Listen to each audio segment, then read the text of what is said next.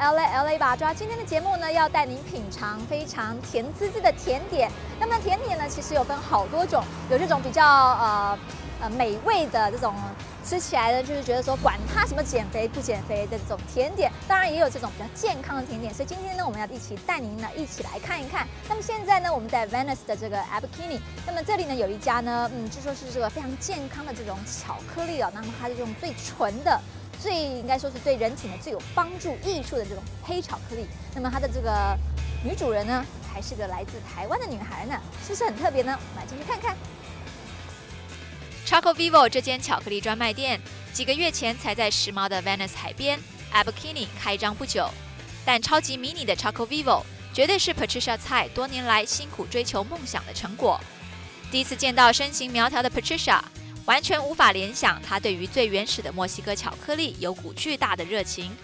花费多年钻研墨西哥巧克力，更促使她抛下高薪的会计师工作，展开一段苦甜参半的巧克力之旅。 This is such a lovely store. How did you get into this business? I went to college. I went to a really good college over on the East Coast. I grew up in a really small town of 3,000 people, and so my family was pretty much secluded from what was going on with the outside world. And so, coming from immigrant parents, they have their very conservative ideas of a child. Taking care of them, going to a great school, becoming an investment banker, doctor, or lawyer. Yeah. So I went to the University of Pennsylvania, a Wharton undergrad. Great school. And didn't know what I wanted to do, but my dad said, why don't you just get an accounting degree?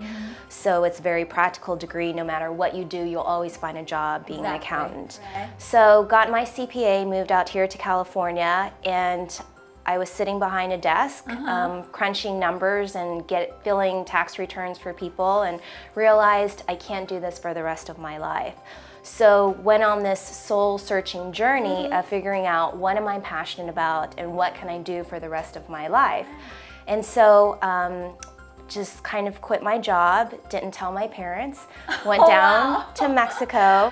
Well, this was probably about 4 years ago when I quit my job and went down to Mexico and found out that they enjoy chocolate in a completely different way. So came back here and realized people don't understand about chocolate. As an Asian American, I know that Asians don't really enjoy chocolate as Americans do. I mean, the history is not as long and profound in Asian culture. Right. I knew when I quit my job that I wanted to become an entrepreneur. I wanted to start my own business. It's something that I could combine what I was really passionate about, which was people and food. So when I went down to Mexico, I found out that they enjoy chocolate in a completely different way. Came back here and realized people didn't quite understand about it. So actually went on this journey of figuring out how to make chocolate in a very traditional way and where to source my beans.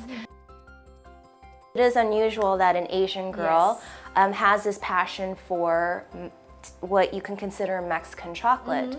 But it's just me as an individual really resonating with the culture and more about chocolate as a food, the history of chocolate, the way it's produced. And people recognize what chocolate is all over the world. They just don't understand the historical context of it. All right, I'm ready to learn what real chocolate is. Can you show me some or can I have a taste of it? Sure. 先进一段广告，我们休息一下。下一段节目带您品味黑巧克力苦甜参半的魅力。